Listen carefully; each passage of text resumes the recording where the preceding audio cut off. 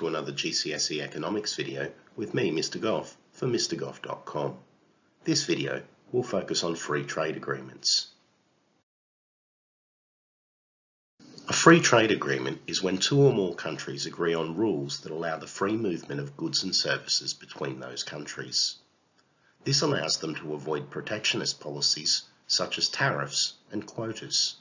Tariffs are an additional fee that a government charges on imports. These raise the price of imports, discouraging people from purchasing them. Quotas are where a certain amount of a good or service is able to be imported each year. At present, there are restrictions on Australian beef that mean there are quotas that say a certain amount can come in, and then after this no more will be accepted. However, a new free trade agreement is likely to remove those rules for Australian producers in the future. The European Free Trade Area, or EFTA for short, consists of all the countries in the EU, plus Iceland, Liechtenstein, Norway and Switzerland. It not only guarantees the free movement of goods and services, but also capital and people. In order to allow the free movement of goods and services between countries in the EU, they must all agree to abide by the same standards and laws. These affect things like product safety standards. The EU also negotiates trade agreements with countries outside of the EU on behalf of all of its members. All members must abide by these agreements. The European Free Trade Area is intended to increase competition, labour specialisation, and provide opportunities for firms within the area to achieve economies of scale. It does this by allowing goods and the factors of production to move to the areas where they're most valued. Estimates in 2019 suggested the single market GDP value for member countries was on average 9% higher than it would be if tariff and non-tariff restrictions were in place. Brexit was the name given to the process by which the UK left the EU. This also meant leaving the European Free Trade Area and having to negotiate a new deal. This new deal is called the EU-UK Trade and Cooperation Agreement. The EU-UK Trade and Cooperation Agreement guarantees zero tariff and zero quota trade in goods, but this does not extend to services. This may lead to a problem in the future, as the UK has a thriving at the moment financial services industry that relies on trade with the EU.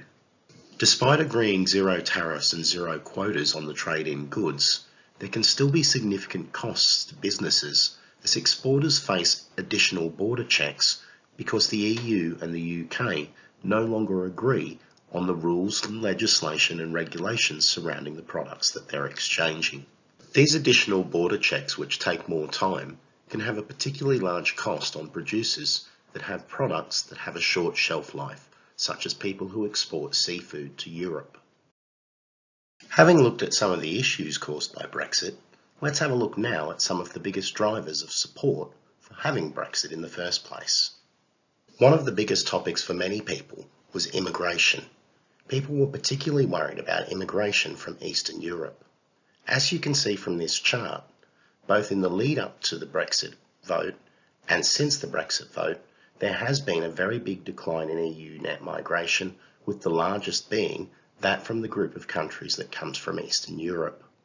Another commonly cited reason for wanting to go through Brexit was to get back control of our laws. Many people felt that we were stifled by having to follow EU laws and regulations.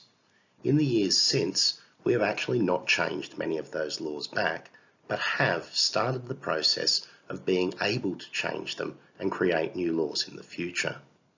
One such area where we are thinking about new laws is the banking sector, although there is some debate over whether it is risky, the set of legislation that we're thinking about bringing in. Another key reason given for Brexit was to allow the UK to be able to pursue individual trade deals with other countries and not be locked into the deals created by the EU. The UK did an early deal with Japan, although this was considered to be very much a rolling over of the same deal they'd had with the EU. They also did a deal with Australia, although many people have criticised this deal, saying that the government didn't get enough in the deal. What hasn't materialised is a trade deal with the United States. This has been stalled due to their problems with the Northern Ireland Protocol. So you can see that some of the goals for Brexit have been reached and some of them are still yet to be achieved. That brings us to the end of this video on free trade agreements. Join me again soon when I'll be taking a look at the balance of payments. Use mrgoff.com to help you revise economics, and until next time, it's bye for now.